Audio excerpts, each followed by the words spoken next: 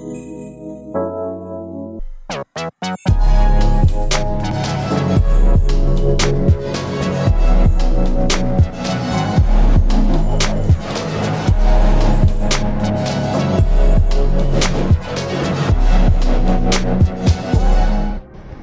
guys, I hope you enjoyed our last video on the history of Belém.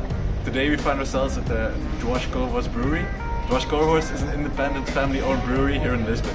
They're based in Marvila part of town, which is quite a bit out of the city, but you can reach it by train. Inside you can find 16 different varieties of craft beer, which get exported all around Portugal and beyond. Let's take a look.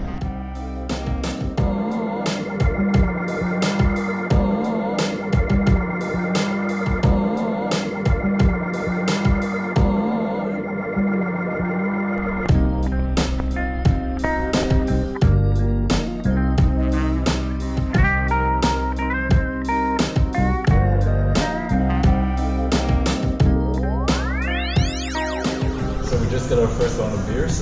We got one called the Crosscones, which is a red fruit beer, and one called Come Here Often, which is a milkshake-based IPA. So, cheers to that.